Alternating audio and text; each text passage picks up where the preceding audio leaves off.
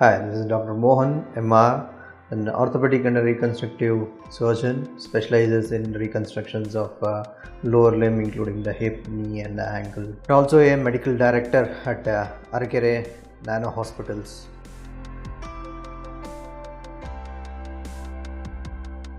One getting uncomfortable with an MRI is nothing to do with an implant. Okay. When there is an implant inside the body, there are two issues which are generally to be taken into consideration when you go into an MRI. MRI is a strong magnetic field. Okay.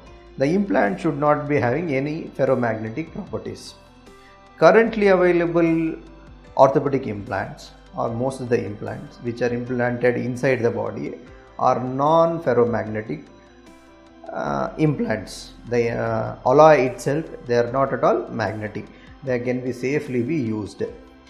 However, in some of the, if there are impurities and if the implant is not an high quality alloy which cannot be ascertained, then there are studies which shows that at 3 Tesla, normally the most of the MRIs which are done in many of the centers is on 1.5 Tesla, which is fairly safe in the sense the implant should not move inside, it should not cause heat inside.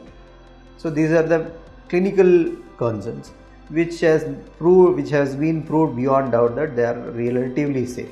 But if there is any doubt, okay, it is better to avoid a 3 Tesla MRI, which is a much larger magnetic field.